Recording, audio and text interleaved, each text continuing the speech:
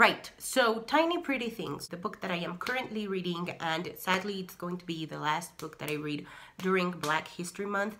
I really wanted to squeeze in 2 more books, but that's not doable for me this week, which is tragic, but you know, whatever. Tiny Pretty Things is a book set in the American School Ballet, I believe that's how it's called, and it's set in New York City, and it focuses on 3 girls, Beth, June, and Gigi, and they're all ballerina, and it's a very, very competitive school. And Beth is white and the mean girl, and Gigi is black and the new girl. She comes from California, and we have June, who is biracial. She's Asian and white, and her mom is threatening to pull her out of the ballet school, and it tackles different subjects. So far, I'm on chapter 15 out of 50, and we've already seen a little bit of the drama, a little bit of the pettiness of the girls, and we've seen sexism, and we've also been having a little bit of a conversation opener around eating disorders and drug abuse. I say it like that because I think eventually we'll talk about drug addiction, but we're not there yet. And it is a very hard book to read for me at the moment. I've been struggling with body image issues my whole life, like pretty much since I was 8 years old. I've been brainwashed and body shamed into thinking that being fat is not okay. Fat people are ugly, and that's not how you're supposed to be. It's not healthy, blah fucking blah.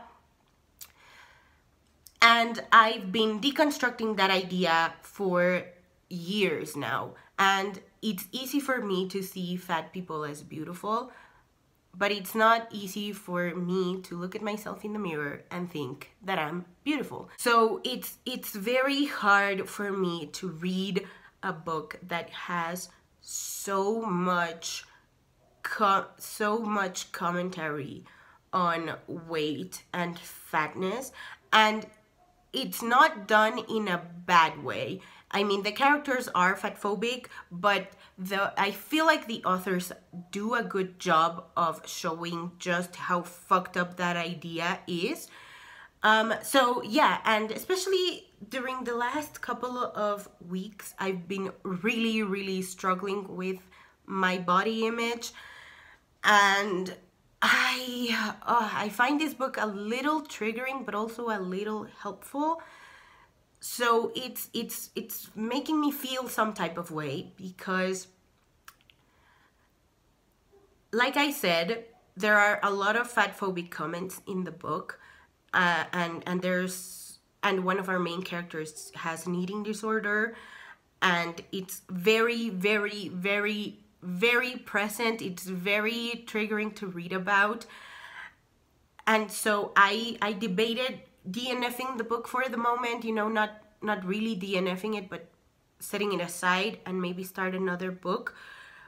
But I've come to realize, after thinking about it for about an hour, I realized that it's good that I read this book despite my struggle with body image at this very moment in my life, because as much as it's triggering me, it also sheds a light on how fucked up the behavior is.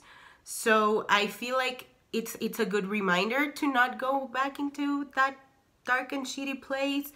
But it's hard, and it's so annoying because if I were not in this mindset right now, I would be devouring the fuck out of that book. It's so thrilling and mysterious and dramatic and intense that if I were in a good state of mind, I would have probably already finished it.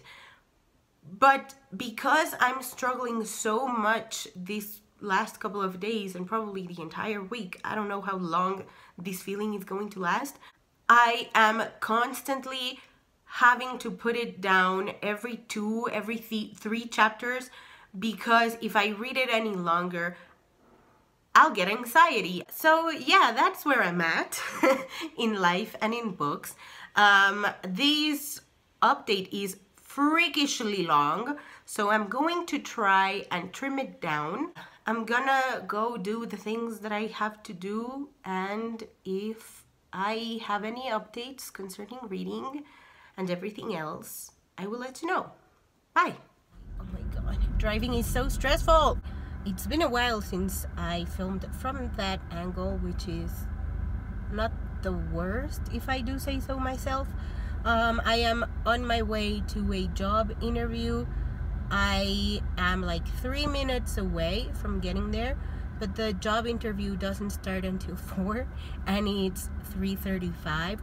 So unless I find a parking space, I'm gonna have to be making rounds like a dumbass because I wanted to be on time. I don't know what to say. I'm doing better. My mental health is doing way better. I think I know what caused it, and I'm not gonna say what caused it because that's just TMI. Nobody needs to know. I don't really have an update other than the fact I just, for the sake of my own mental health, I had to look for spoilers. Sorry, got interrupted by a phone call. I want to talk about the Tiny Pretty Things Netflix adaptation, but I want to talk about it, first of all, once I finish this book, and second of all, once I have the information a little bit more on hand. I'll update you once I have anything worth updating, okay? Bye! Hello, so I just got out of the interview. I kind of wanted to film while I was parked so that I could get the better angle, but I really want to go home and my head hurts a little.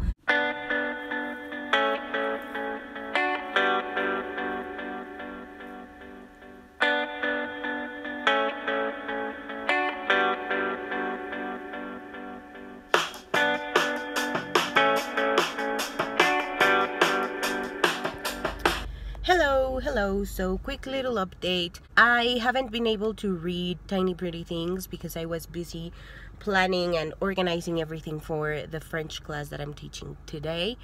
And I also started watching the New Edition story, which was a mini-series. I am only done with episode 1, but I am very, very excited about it. I will talk about it more on the last day of February, on the last day of Blackathon, but I really am enjoying it. I also watched Little, the movie with Regina Hall and Issa Rae. What? That is some golden comedy right there. What in the black excellency. Like, it was so good, so funny, so entertaining. I really, really liked it. Other than that, I don't have anything else to say. I will try my hardest to read up to chapter maybe 40 in Tiny Pretty Things. I'm on chapter 24. So, it shouldn't be that bad, but I don't know. I also don't know if I really want to read when I get home or if I want to keep on watching the New Edition story. You know that Tumblr/Twittery post that goes something like, when you look at yourself in the mirror and you think you don't look that bad and then your camera hardcore disagrees with you? Yeah, that's me. I looked in the mirror and I was like, oh, I think I just look a little tired. But I turned my camera on and I was like, maybe you do need some makeup, girl. But anyway, I have to run to the bank, and I just wanted to update you really quickly that I didn't meet my goal yesterday to read up to chapter 40, but I am getting very, very excited about finishing the book. Other than that, I watched the second episode of the New Edition story, and it's getting so intense. But yeah, other than that, I just have to do my homework for my master's, and I have to walk my doggy, and I think I'm gonna go work out. I don't know. It's just I hate it because my nose is really runny. It's not runny, but you know, I can't breathe properly. So I walk up the stairs to the home gym and I get tired, and so I can't run as much as I want to because I get incredibly tired, and I just feel really, really annoyed about me not being able to breathe enough so that I can run as hardcore as I would like to. Not to say I'm an athlete or anything. It's just that I sometimes I have a lot of things in my mind, or I feel like I have to push myself harder. And this week was a week that really, really, really tested me, and I wanted to let it all out by running, and I can't because I cannot breathe properly. I hate it.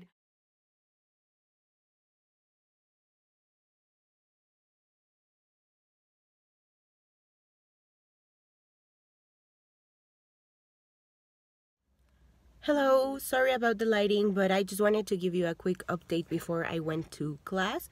First of all, I thought about skipping class, and then I started feeling really, really guilty, so I turned around and parked the car where I was meant to park it. Second of all, I finished Tiny Pretty Things last night.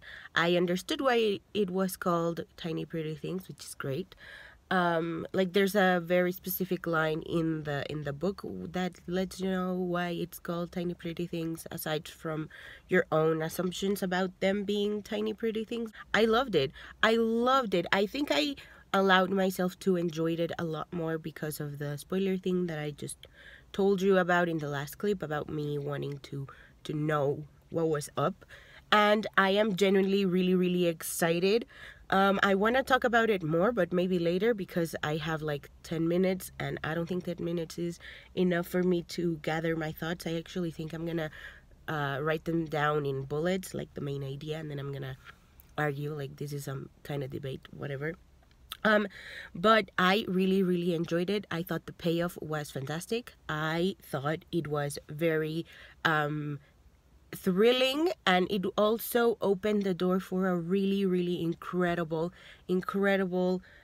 sequel. I think that's it for right now. Oh no, I also ended up watching Circle with my sister, which is a very weird, silly little movie. It's about people who wake up and they're standing in a circle. It's about 50 people, and every 2 minutes one of them dies, and then they learn that they control who dies. And it's racist, it's ableist, it's ageist. It makes no sense. I feel like that kind of exercise, we did it in for my first subject at my master's, and it is very, very interesting to see the reasoning behind people who think some people deserve to die and some people deserve to live, based on what. And so it's a very interesting exercise, a very interesting psychological exercise. But in this movie, I felt like they didn't do it any justice, and it was way too simple. And whenever things got a little tense, as in like, oh my god, who's gonna die now? Who gets to live? Blah, blah, blah. The person who died next outed themselves as bigots or generally assholes.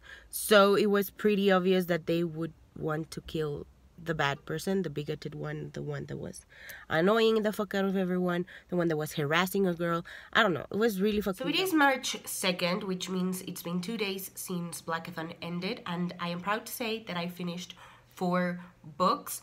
I actually wanted to read more, maybe 8 or 10 books, but I just realized it was not doable for me towards the end of the month, and I'm actually not mad about it. 4 and maybe 5 books are my actual average per month. So again, I'm not mad about it. I'm not gonna beat myself up about it. And the 4 books that I read were good. Well, 3 of them. One of them I hated. But the 4 books that I managed to finish were The Worst Best Man by Mia Sosa, Rebel by Beverly Jenkins, On the Come Up by Angie Thomas, and Tiny Pretty Things by Sona Charpotra and Daniel Clayton. I think I talked about all of them except for Tiny Pretty Things. You will have to wait and see in my January and February wrap-up for my full thoughts on it.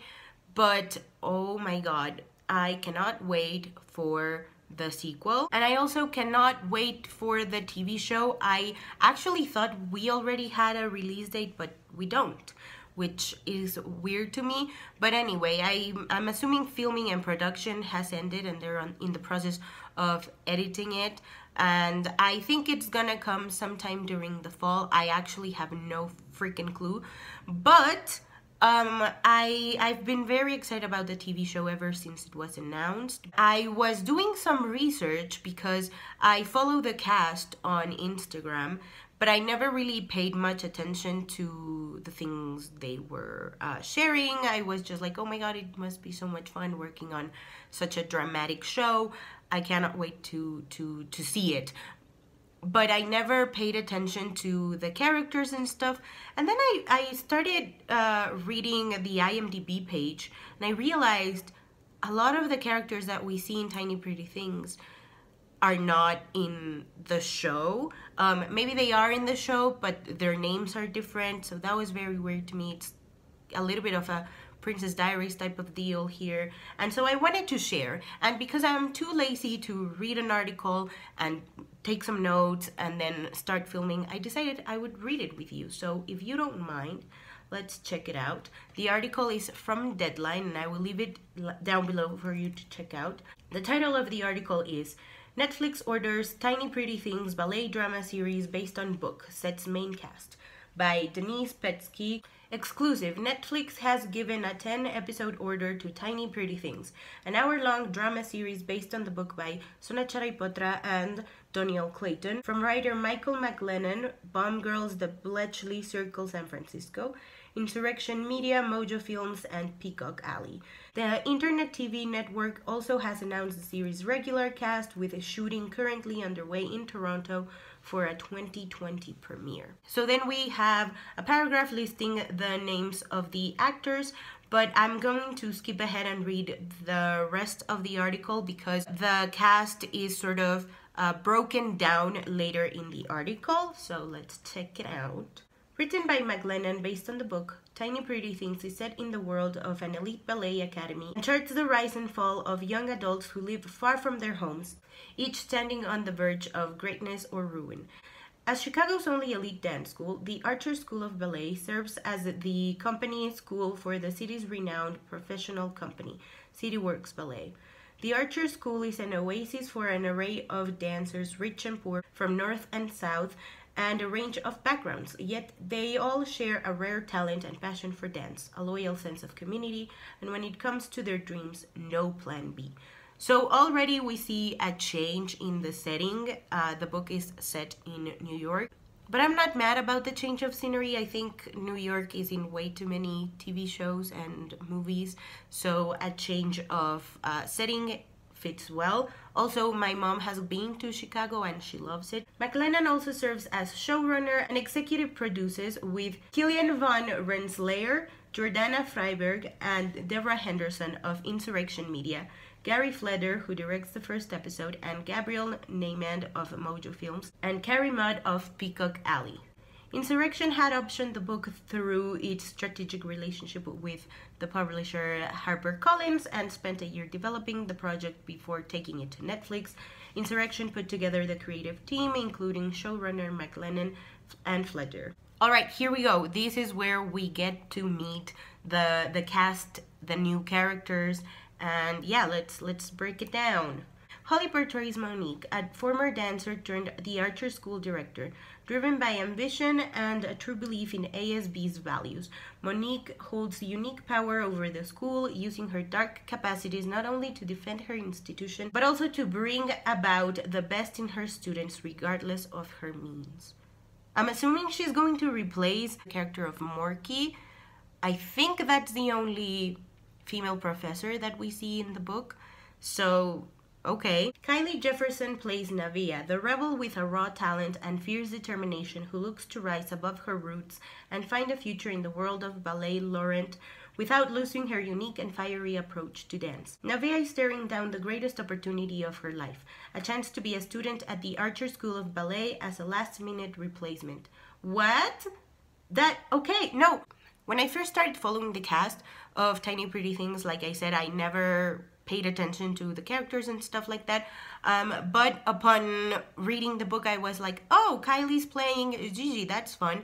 And then I saw that they changed the name of the character. So I thought it was Gigi, but with a different name. But this last sentence, or this last little descriptor, makes me think that they're going to change a little bit more about Gigi other than her name, which is fine. It's you know, it's an adaptation. It doesn't have to be a literal copy of the book. That's exciting. All right. Casimir Jolette is Bette, a ruthless, perfect, supremely confident, ambitious music box ballerina. She's rich but not entitled. What? She is entitled.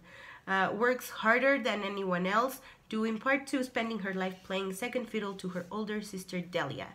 Oh, okay, so they changed Adele's name to Delia. Not mad about it. Also, she's rich but not entitled. I would argue differently, but you know, whatever. And this next character that I'm going to read about is the only other character whose name is intact from book to TV show adaptation. Daniela Norman plays June, a sweet and petite dancer raised by a strict businesswoman mother. The Archer School of Ballet is the only place she feels like she belongs. After what feels like a lifetime playing backup, she is ready to earn her time in the spotlight, proving to her mother that ballet is where she belongs. I am honestly the most excited about June. I'm also very excited about Bette and Nevaeh, whatever. I'm also very excited about those two characters, but June is actually the character that intrigued me the most because I feel like we see the least of her background and a lot of her current actions. Yeah, I'm very, very, very, very excited about about what they're going to do with her character. Honestly, the three main girls are so intriguing, and even though sometimes it's painful to read about them because of all the shit they're dealing with, they're very, very interesting. They're very driven and passionate, and I think that's what drove me the most to their characters. Clost portrays Shane, stacked and fiery. From a small town, he grew up tormented for loving dance and has become a hot-headed scrapper and his family's greatest hope. I don't know if he is the Shane that I'm thinking about, but there is a character named Shane in Tiny Pretty Things. I don't know if he appears in the sequel, but in Tiny Pretty Things, he's just briefly mentioned and as somebody's ex-boyfriend. So I don't know if that's how they're going to keep him or if he's just a new character entirely. Rosen is Nabil, a man with the swagger of Baryshnikov and the cold eyes of a potential killer. Oh my god. This new recruit is worldly, strange, and has a wicked technique. Born in Malaysia before moving to Paris, Nabil comes with intimidating levels of power and potential. Oh my god, I think this one is supposed to be Henri. I don't know how, but in the book, Henri really like snuck up on me. Not necessarily in a good way, but I think his character is so freaking interesting, especially towards the second half of the book. Oh my goodness. Oh my goodness. Oh my goodness. Oh my goodness. If it is what I think it is, then I'm super excited. If not, I'm still very excited because what is this descriptor of the cold eyes of a potential killer? And also he comes with intimidating levels of power and potential. Intriguing indeed. Gillespie plays Caleb, a lean and handsome dancer who uses his ready humor and undeniable talent in order to mask his struggles with a profound loss and a secret that could unravel the institution. Oh? I think he's supposed to be the love interest. I forgot his name. Alec. Alec. I think he's supposed to be the replacement for Alec, the name replacement for Alec. I'm digging it. I'm digging it. I'm not sure why they changed the names. I don't know how adaptations work because this also happened in the Princess Diaries movie. They changed the names of the characters even though they keep like the core of the character there. They changed their names and I don't know what's up with that. I'm gonna have to do some research to understand it. I don't know if it's just because. I don't know if it's part of like the adaptation deal. I have no clue, but I would love to be more informed.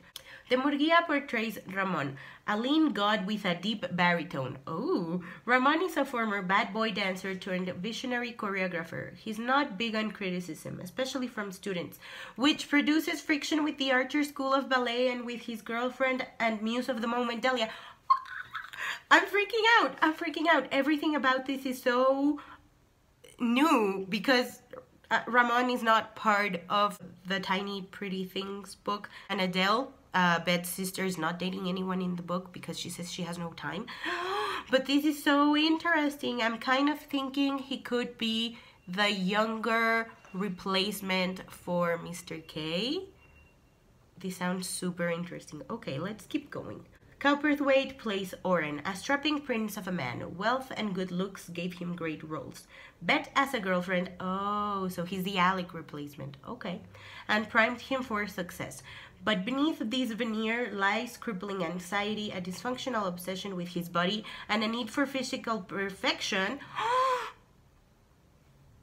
Okay, no, I don't think he's the replacement for Alec, but I think he's a new character that's inspired by a character in the book called Will. But Will is gay, but a dysfunctional obsession with his body and a need for physical perfection. Are we finally gonna get a boy with an eating disorder in a TV show? That would be so interesting and just ultimately incredibly necessary. I am so glad that they're doing this. If they're doing it the way that I'm thinking they're going to do it, fantastic. If not, I'm still super intrigued. Trowbridge is Delia, Beth's older sister and dancer of supreme caliber and beauty. Delia is the Whitlow family's first prodigy, returning to Chicago after 2 years dancing abroad. With her newfound success, Delia relishes her role as a diva, triumphantly returning to the school that scorned her when she was a student. Ooh, I don't know what to think about Adele. I'm going to refer to them as their names in the books because those are the characters that I am familiar with. But Adele never struck me as an interesting character until the last, way later in the book, until Beth started to describe her a little bit more, and so I feel like she would be a fantastic addition, especially seeing that she is returning to the school. Salgueiro plays Isabel, a cop with a dancer's ramrod discipline from 2 tours of duty in Afghanistan before she traded in one uniform for another. With her ambition and keen moral compass, she's uniquely qualified to search for the truth of what happened during a mysterious accident at the academy. Oh, I see. Oh, that's interesting. We don't get a cop character in the book, and I'm getting the vibes, the mystery vibes, and I am enjoying it. I am so excited about it. And the last little paragraph is about who is representing who, as in the agents of the actors. So yeah, that's a wrap. So I am so unbelievably excited about this adaptation. Reading all the new character descriptions, the new names, I am getting so pumped for this adaptation. I cannot wait to finally be able to watch it, which means I have to work on reading the sequel. So yeah, that's what the last week of Blackathon looked like for me. I hope you guys enjoyed. If you haven't already and you'd like to, go ahead and hit subscribe, and I'll see you in my next video. Bye!